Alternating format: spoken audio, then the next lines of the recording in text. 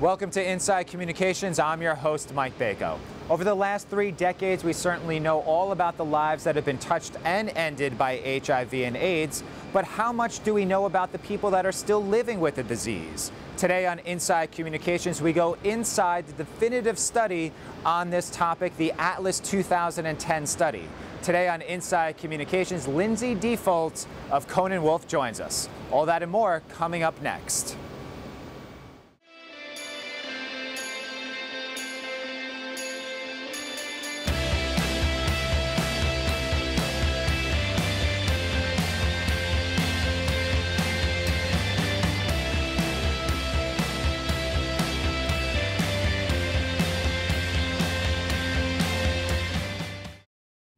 Lindsay, thanks for joining us today on Inside Communications. Thank you for having me. So we all know about AIDS. It's been in the national spotlight for many decades now, but we think about it from a research standpoint. We think about it from the gains in terms of research, but not so much in terms of how people are actually living with AIDS globally around the world. That's where Cohn & Wolfe and Merck came in. Tell us a little bit about the ATLIS study. Sure. The ATLIS study, the AIDS Treatment for Life International Study, is the largest patient survey of its kind. Over 2,000 patients living with HIV were surveyed about treatment awareness across 12 countries. And we were able to, for the first time, identify some significant gaps in care and garner an understanding of what the patient goes through from a treatment perspective, but also from a personal perspective, living with the disease, figuring out, what the issues are in terms of stigma and overall awareness and literacy. So it was a really good opportunity for us to uncover this information, which we, 30 years into the epidemic, we have come a long way, but it uncovered that there's still a long way to go in terms of, helping patients be empowered to have more information and not feel so stigmatized by the disease. We have come a long way, and why now? Why 2010? And it was a Big Apple Award winner for global communications. Congratulations on that. But why did Merck feel that now was the time to actually do this in-depth of a study? You mentioned 10, 20, 30 years into this epidemic. Sure. There's a lot of patient research that exists to that point before we did this study. However, we didn't have a pure global snapshot of what patients, across the world have been dealing with. And it was, we didn't want to just uncover, the negatives, that are associated with this disease. There's a whole lot of positives that we were able to learn about with these findings. So it actually gave a lot of hope and it was something to celebrate.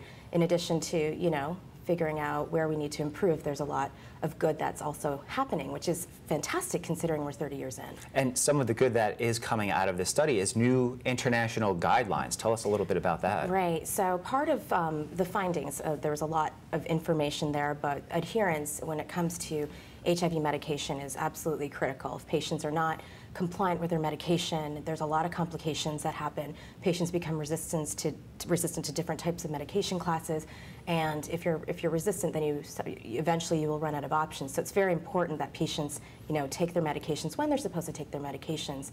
And some of the findings told us that, there are some issues when it comes to compliance, whether it's taking a vacation from medication for a weekend if there's something to do, or just not understanding what the implications, like the negative implications of not adhering to your medications are. So the third party that we worked with, the International Association of Physicians in AIDS Care, IPAC, they took these findings and presented them to the National Institutes of Health, and were able to garner funding to pull together a task force to develop the first ever treatment guidelines on HIV treatment adherence. So this is a really tremendous win in terms of taking some findings and taking it to the policy level and getting some regulation there and guidelines to improve care for patients. And another tremendous win was going at it at a geographical level, finding out in different areas around the world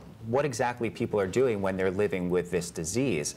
How did that inform the study in terms of knowing what someone maybe in Africa is doing versus someone in Canada versus Italy versus here in the US? Well, I think one of the key learnings is that not one size fits all, by a nation, by a region, by continent. So it's very important that, when regulators or pharma companies or industry in general come together and devise strategies to improve patient care, they need to consider these factors.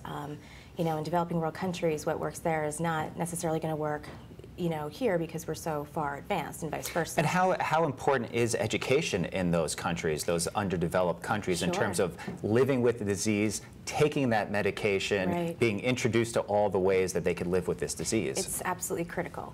Stigma is something that affects a lot of people across the world, but it's even more important to tackle in developing world countries such as India. While India was not part of the ATLIS study, we had a governing task force, and we had representation from Asia from a doctor, a key opinion leader, physician from India who, you know, made it very clear that stigma affects treatment compliance.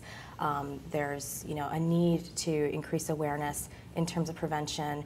There's just not a lot of awareness there, and HIV is rampant in India, and it's, you know, coming up quickly behind Africa. So it's, you know, if we don't stop it and we don't take the right precautionary measures and we don't increase literacy, then it's just going to continue to you know, be a problem. So let's go inside the campaign from a media perspective. Once the study is actually done, how do you go about getting press for this? Is it traditional press, scientific press, press that's interested in health issues? How did you go about that? Sure. Well, it was a global program, so we were able to devise a global launch strategy, and the program itself was launched at the International AIDS Conference last summer in Vienna, which is the largest AIDS meeting of its kind. So there were a couple things that we did. We had submitted a late-breaker abstract, which it was accepted out of 700 entries.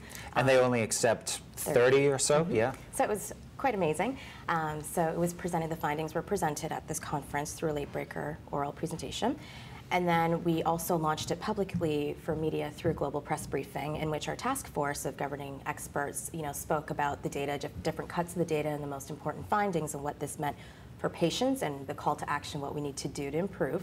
And you know, that's how we were able to get it out. And it was also part of a turnkey global media strategy with Merck's affiliates around the world, so that we were able to push out the media, or push out the news to media through the local affiliates, which was very successful. I mean, the survey itself, the findings were interesting on their own, obviously with the late breaker, et cetera, but we were able to garner a significant amount of news coverage.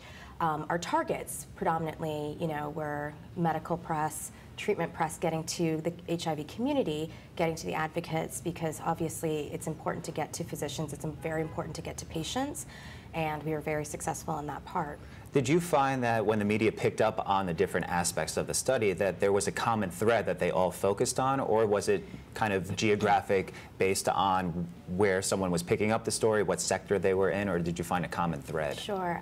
For the most part, I'd say that, you know, they picked up on the global press release, what we had presented in the global press release, which was, you know, a good cross-section of global findings, regional, but then also pulling out specific country findings.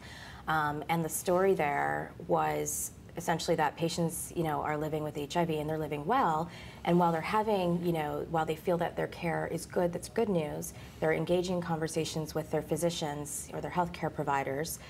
However, the reality of the disease shifting, you know, they're not necessarily having conversations about things that they should be having conversations about, such as, you know, coexisting comorbidities, as we call it, such as, you know, other health factors that they're dealing with.